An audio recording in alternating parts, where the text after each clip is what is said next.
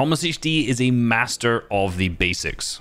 When I sat and watched over his solo gameplay, one of the things that really stood out to me was just a really simple mechanic of the peanut butter edit. Everyone knows how to do it, everyone knows the benefits of the right hand peek from it, but if you want to be a player of Th0masHD's caliber, this has to be second nature to you.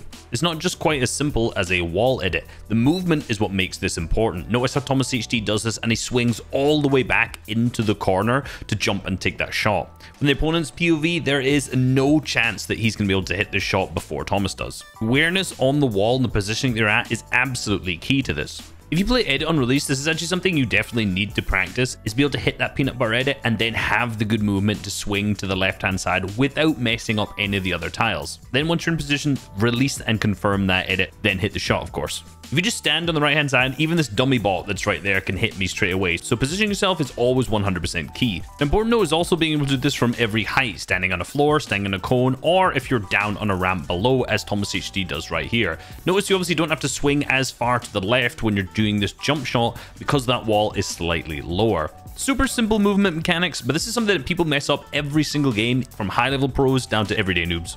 One of the most common defensive playstyles that people use is to use a 2x1 box. And here's a very interesting way that I saw Th0masHD counter this playstyle. Notice upon approach, the first thing that Thomas does is block his right hand side, as this will stop the player editing through that wall instead. Then just goes for a standard wall replace, peanut butter cone slide, but fails to get the wall. However, his movement is still great that he moves to the left hand side as if he'd gotten the wall, and this allows him to get a big shot off on the opponent and only trades a 21 back to himself. Very often what the defensive players will do is they'll sit deep into one box, use the wall between them as a defensive layer, and then edit the wall that you're trying to fight them on. Because of that good movement, Thomas obviously avoided the shot and managed to trade back hugely in return. Now, because of this playstyle where the opponent had edited the wall inside the box and outside, this means that both of these walls are weak, and Thomas can take advantage of that. If you notice, he actually failed to get the second wall, but this is where the opponent's mistake comes in. He didn't place a cone inside the box while trying to play defensive like this, allowing Th0masHD to get the ramp in and pick up the elimination as well.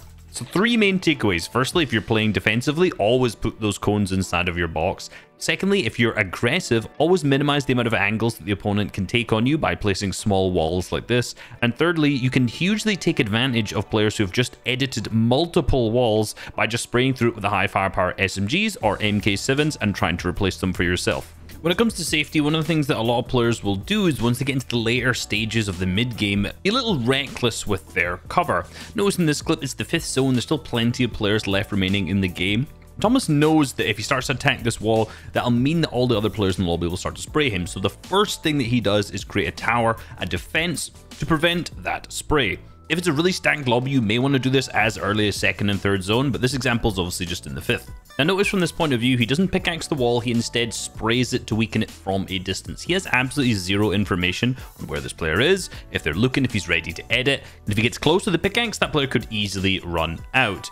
Notice how he kind of leaves it down to 40 HP, then gets in a better position, and then wall replaces and hits the peanut butter edit, followed by a nice 106 shot. If he tried to wall replace it from the angle he was at before, there was almost no way he could hit a good shot following that up, so just that small bit of caution really paid off. Finishing off the elimination, yeah, it's a little bit psycho, just running straight through, and he gets chunked for a ton of damage and actually almost dies to this player, but the setup was the main story, it was done well. Now, one of the things that really sets him apart in my mind, and let's be real, everyone's mind, everybody knows that Th0masHD has some of the best, if not the best aim in the game right now. Now, if you have this level of skill, this is a huge strength, obviously, but you must be able to utilize that in the right fashion. Yes, with the SMG and MK7, you just have to be able to put the crosshair on the head. Now, one of the mechanics that I think a lot of people underestimate how important it is just being able to take out your shotgun after doing some sort of mechanical build. Even if it's just a wall replace and a cone place, you still have to press that one more button to take the shotgun back out. So notice in this clip, he's pickaxing the wall to start with,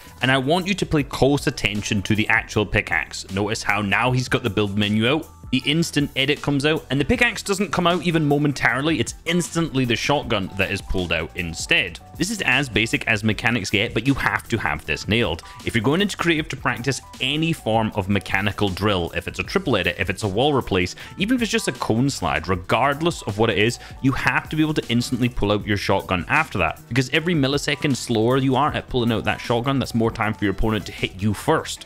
So whatever you're practicing, make sure you're also pulling out that shotgun afterwards. Hope you guys enjoyed this video and learned a lot. Please subscribe if you aren't already. Peace.